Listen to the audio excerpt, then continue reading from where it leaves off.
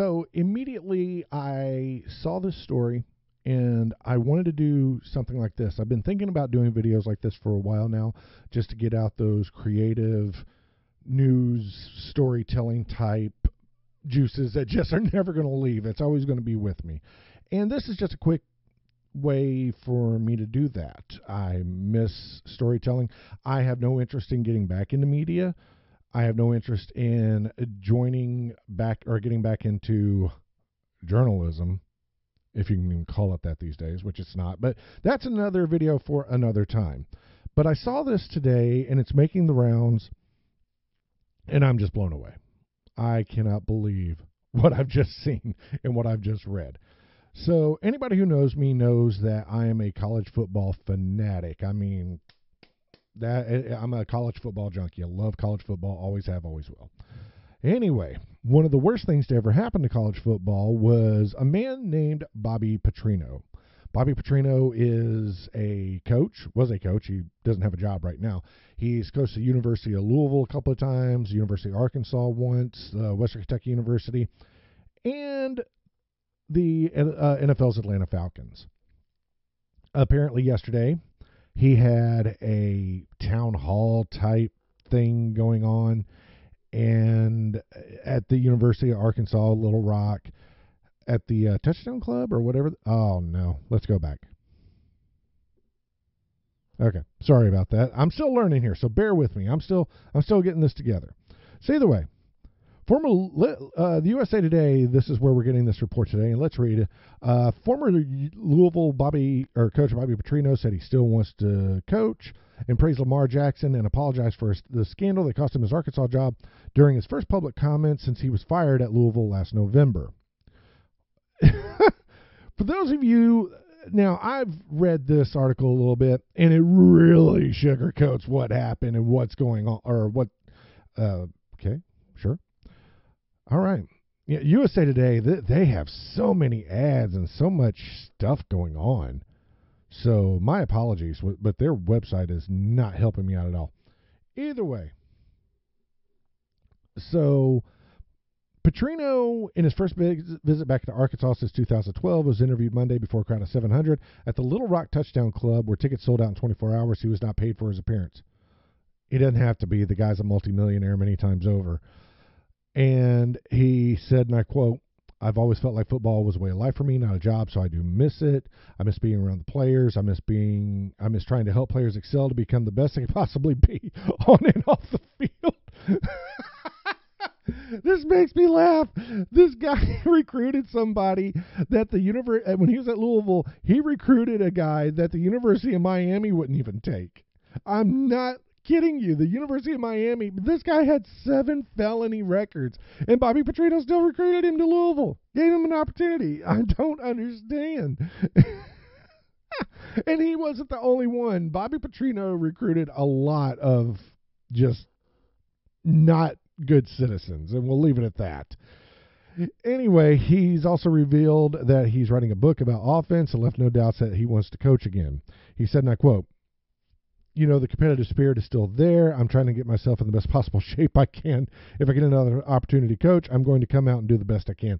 So basically, here's the deal. He was fired in November, and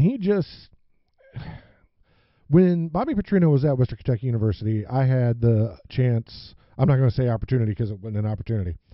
Trust me. Part of my job that particular time, I interviewed him. He's a cocky, arrogant dick, as a lot of professional athletes are or aren't. Just cocky, arrogant. They don't like to ask questions about their stuff. If they screw up in the they don't like to be scrutinized at all. Heaven forbid you scrutinize an athlete at a high level or a coach at a high level. Don't do that. You're not allowed to do that. Pay me, but don't scrutinize me. Pay me millions of dollars, but don't scrutinize me at all. Anyway, not every coach or player is like that, but mostly. I was around it for 14 years. I know. Either way,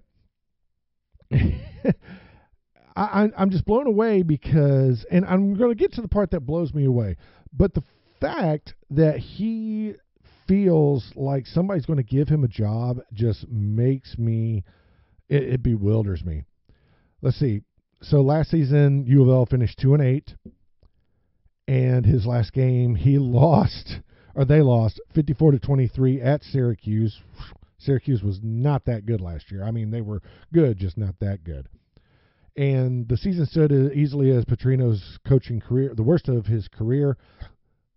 And the 2007 abbreviated and abrupt Atlanta Falcons departure aside, USA Today is trying to spin this so well. But here's the part: there's a lot of things wrong with this in this day and age of Me Too. I'm not the 25-year-old or the young lady that he was having an extramarital affair with, and was with this young lady.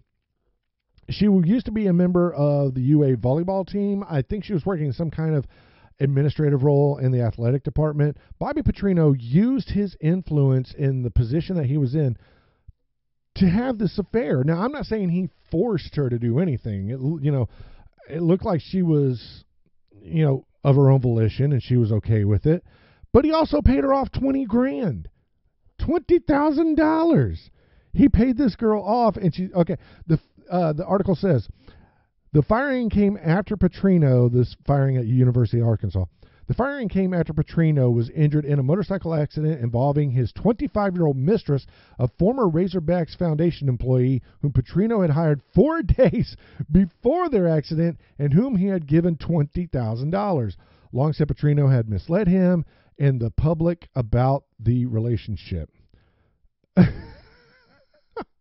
Petrino addressed the situation early in the interview. I want to be able to come here and apologize to everybody, the fans, the players, and I truly want you to know how sorry I am for the way it ended. No, he's not. He's sorry he got caught.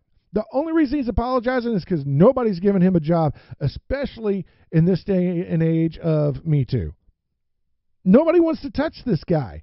And if you're the University of Arkansas, if you're a fan, if you're administration, you would have nothing to do with this guy, right? Wrong. We're talking about U of A fans. I get it, Arkansas. Your program has not been relevant in a decade. And I know an irrelevant football program when I see one. So the State of Sorrel on Facebook, she is a media personality. She's a UA alumni. She's a UA fan. She posted this earlier today. About 2 hours ago. Arkansas, would you take Petrino back? And posted basically the same article, but it's on a different website. And the fans are all about it. The fans want Petrino back easily. Ken Mayharg said, tough one, but if I really had to be pinned down, I'd probably have to say 65,000% yes. Wow. We'll get back to him in just a second. Yes, ma'am, I would. Didn't want him to get fired in the first place. Jill Norris, absolutely. And that's a woman. That's a female that said that. David, and the thing is that State of Sorrel, she liked that comment. David Brown, yes, his personal life is none of anyone's business. Wrong again. Once you get into the public eye, you have no personal business. You just don't. I don't agree with that, but you don't. You are fair game. Now, it's not fair to bully somebody, but they open themselves to be fair game. Okay. State of Sorrel also liked that comment. One person out of the 8 that's commented has said no, but everybody else, so you're basically at like 80% of the fans, 75% of the fans, they want him back. And this guy, who said 65,000% yes, his justification is, thanks to our current commander-in-chief, Petrino should have any job he wants. Blaming Trump.